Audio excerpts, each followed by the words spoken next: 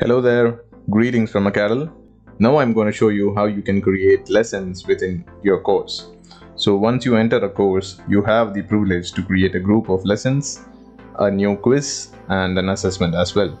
So within your lessons, you can add various content such as image, video, presentations, PDFs. So how you can add that is simple. Click on the add button over here. You will have the various options to add a link, whether it's a video or any articles. You also have the complete privilege to add any attachments such as the PDFs or presentations. You can add an image as shown over here, or you can also add a video directly by uploading it. So once done, you have your contents within your lessons and it's ready to be consumed by your users. Within the lessons, you also have the option to enable notes so that your users can have their private notes for each individual lessons.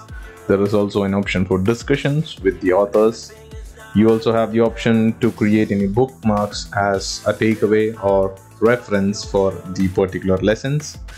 Within the lessons, as an admin, you have the option to know who is currently consuming this particular lessons.